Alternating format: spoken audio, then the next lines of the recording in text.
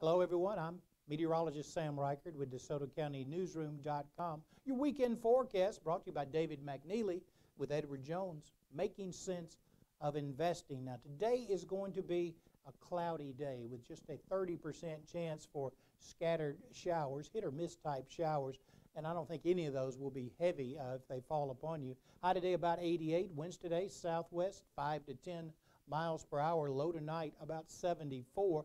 Tomorrow will be a partly sunny day with a 30% chance for afternoon thunderstorms. High temperature on Sunday 89, low temperature Sunday night 74. Have a good weekend.